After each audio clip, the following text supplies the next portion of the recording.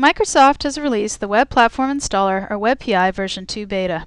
The WebPI is a free tool that can be used on Windows XP, Windows Vista, Windows Server 2003, and Windows Server 2008 or later. The version 2.0 beta release makes it easy to not just install the Microsoft Web Platform, which you could do with the 1.0 release, but also the free open source applications that are available in the Windows Web App Gallery. I'm going to show you how you can install free web applications from the Web App Gallery using the WebPI. One way is to go to the Windows Web App Gallery itself, which you can access by going to microsoft.com/web/gallery. As you can see, the Windows Web App Gallery lets you browse and discover different open source applications, both ASP.NET and PHP. Here I can learn more about Umbraco, for example, which is an ASP.NET open source CMS that makes it really easy to create a website. You can use the editing interface that they've created that also has Word integration, and developers can extend the content management system using .NET controls.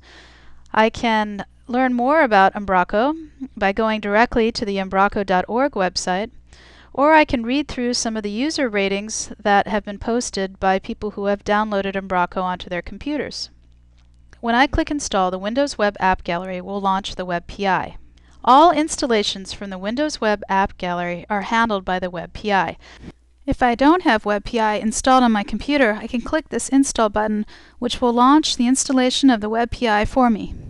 In this case, I have WebPI installed on my computer, so when I click Install, Web App Gallery is going to launch the Web Platform Installer. The other way that I can discover free web applications from the Web App Gallery is going directly to the Web Platform Installer. As you can see, there are three tabs: What's New, Web Platform, and Web Applications. The What's New tab lists the latest of the web stack components, listed here, as well as new applications that have been either updated or added to the Web App Gallery. Right now, I'm going to focus on installing an application. In the process of installing an application, WebPI will automatically pull through the required components to run on Windows. So let's go to the Web Applications tab. When I go to the Web App tab, I can see all the apps that are available in the Web App Gallery. When an application is added to the Web App Gallery, it is actually added to an atom feed that is consumed by the gallery itself, WebPI, and participating host or control panels. Right now, what you're seeing here is the contents of the Web App Gallery atom feed that is displayed directly in the Web Platform Installer. You can also see the same categories that we looked at in the Windows Web App Gallery here in the WebPI. So I'm going to click Content Management to see the different ASP.NET and PHP content management solutions that I can pick. Umbraco is here as well. So I can click the Information icon and learn more details about the Umbraco solution. I have the same options of clicking through to the Umbraco org site and learning more about version and download size and the release date. Let's go ahead and click to include this application in my installation, and then click Install. The WebPI displays not just the application that I have selected for installation, but also the required dependencies, such as SQL, which I don't have on my computer yet. What WebPI did when it launched initially is scan my computer to see what is installed. WebPI can compare the dependencies for the application against what WebPI knows is installed on my computer. In this case, the delta is SQL Server Express, so WebPI is going to pull through the installation of the SQL Server Express product as part of installing Umbraco. The goal for WebPI is to simplify the deployment of the applications that you select. So this dependency pull-through is part of that installation simplification for these applications. I'm going to click I accept to continue.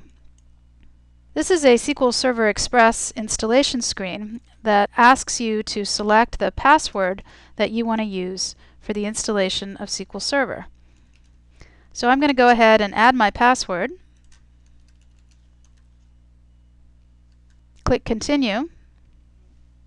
And what WebPI is doing right now is it's actually downloading SQL Server Express 2008 from the public download location. This top bar that you see in WebPI is actually tracking that download process. Once WebPI is done downloading SQL Server Express, it's going to actually go ahead and run the installation program for SQL Server silently, passing in the information that you just provided to set the password. While WebPI is running the installation for SQL Server Express, it's going to go to the public location for Umbraco and pull down the application package from Umbraco's website. Once the SQL Server Express product is finished installing, then WebPI will go ahead and start the installation for Umbraco. Now before WebPI, I would have to manually pre-install and configure all required dependencies before installing Umbraco. The Umbraco community added a few XML files to their application package in order to enable this simplified installation process on Windows platforms. We'll see that simplified installation experience in just a few moments after the initial install is completed. Rather than make you watch the progress bars for WebPI, I'm going to skip ahead to the end of the installation process and show you how WebPI collects custom user information as part of the installation of the Umbraco application. Looks like WebPI has completed the installation of SQL Express as a dependency and downloaded the application package from the Umbraco community website. In this first screen that you see here, WebPI is going to ask you where you want to install Umbraco. I'm going to install Umbraco on the default website and take these default values that were provided. I'm going to create a new database in my SQL Server using the administrator username and the password information that I set up as part of the SQL Express installation, and the password information that I provided as part of the SQL Express installation. I'm going to change Umbraco's default value for the database username to me, and change the default database name to a custom value.